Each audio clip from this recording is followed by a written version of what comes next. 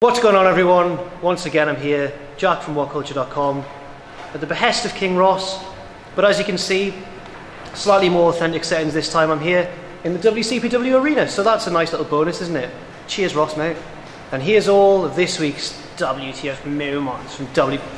Roll the thing again. First of all, I'm going to include one of Ross's favourite things. It's a wacky crowd sign, because they're really entertaining, aren't they? And they really constitute good moments. The first sign that we saw was a sign from a poor girl who had, "Hey Dean Ambrose, I've just been dumped, make me a happy girl." Grim. Grim. Do you think she's going to watch this? Like, do you think?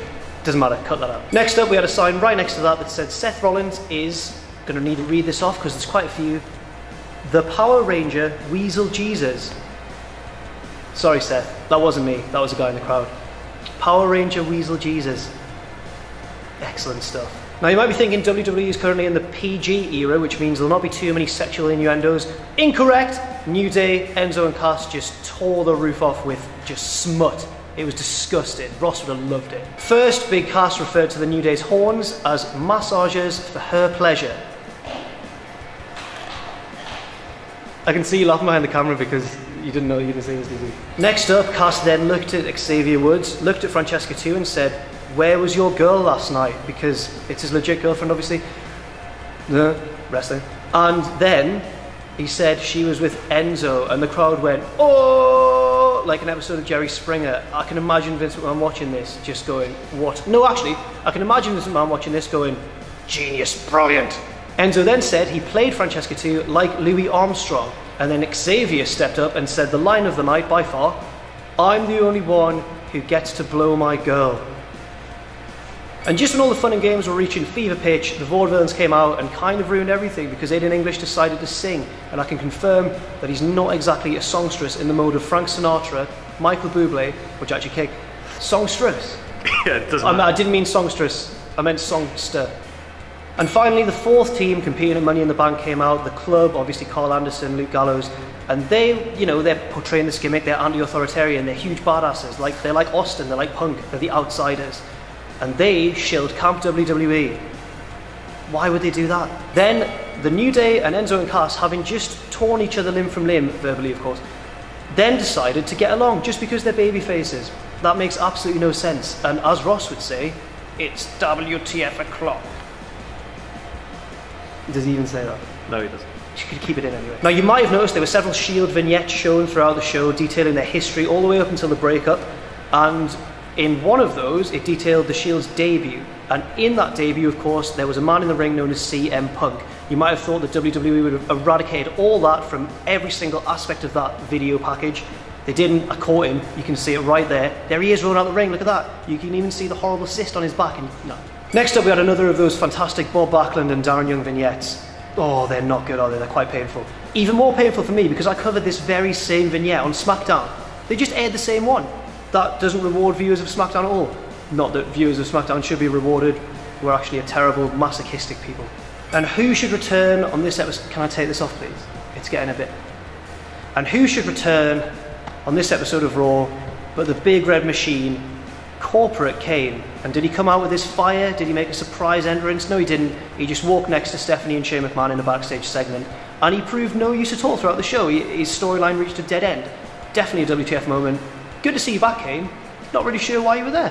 Now it was time for the segment that everyone had been waiting for, the Ambrose Asylum, featuring Seth Rollins and Roman Reigns. The Shield were back in the ring together once again. They reminisced about all the good times. It was actually quite entertaining. They said they got drunk in Japan once. They found Ambrose next to a bin, passed out. I can believe that, that was probably a shoot. And then they mentioned running Batista out of the company during their feud with Evolution, and now he's a big movie star, so surely they should take some credit for that success. It was a clever line. The crowd absolutely shit on it by saying Blue Tista, because he wore the blue. They're a clever bunch, they're clever. This one's a WTF moment because it was a good thing. Ross is probably alien to that concept. Dean Ambrose teased what we've all been wanting him to tease, the Money in the Bank briefcase hanging above the ring. He said I could win that, cash it in at the end of the night, and become the champion for myself. I still don't think he will. I still think that briefcase will end up in the hands of Kevin Owens, because can you imagine how entertaining a heel run he could go on with the briefcase by his side? Next up, in my opinion, the biggest WTF moment of the night. Dean Ambrose attacks Roman Reigns and plants him with dirty deeds. Dean, excellent stuff. Prefer you as a tweener. Could this mean that we'll get that triple threat we all so desperately want?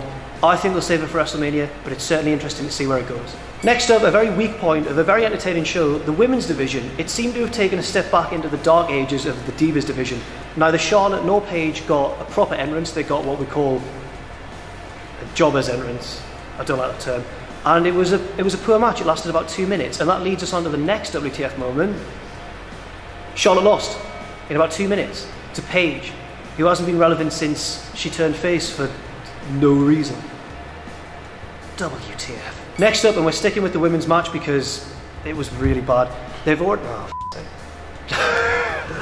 can we keep that in though? Don't know what happened there. King Ross from afar, being a dick. Next up, there's discord already between Dana Brooke and Charlotte. Why have they done this already? They've only been together since the last pay-per-view. Again, it makes absolutely no sense. But at least Dana got to show off her fantastic facial expressions. She always looks pissed off. It's brilliant.